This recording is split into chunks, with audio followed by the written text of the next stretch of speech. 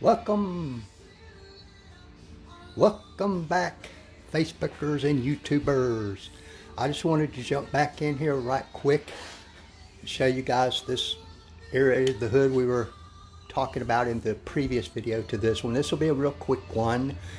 You may remember in that video we had some bad scratches right here and some lesser ones over there, some deep ones down here. We talked about that. So what I've done, I've tried the long throw polisher with the correcting cream and that blue hybrid wool pad I showed you guys very thoroughly, very slowly, you know, and about an inch or so per second, 2 or 3 passes over this.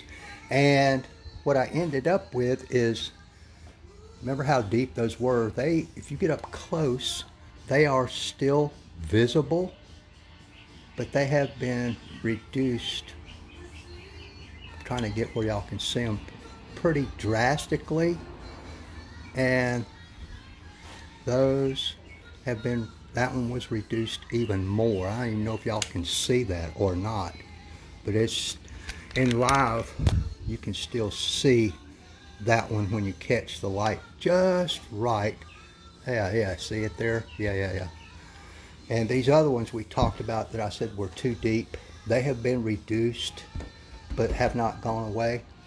That one, pretty difficult to see unless you're under a bright light or probably in direct sunlight and you step up close. You know, from a couple feet back, not so much. But what I've decided to do, I've got my 3000 grit damp sandpaper by 3M. That's what it looks like. It's a foam. This is the abrasive side. It's very unaggressive, and I'm going to go ahead and see if I can wet sand them out just a little bit more. Yeah, they're not paying for this. That's okay.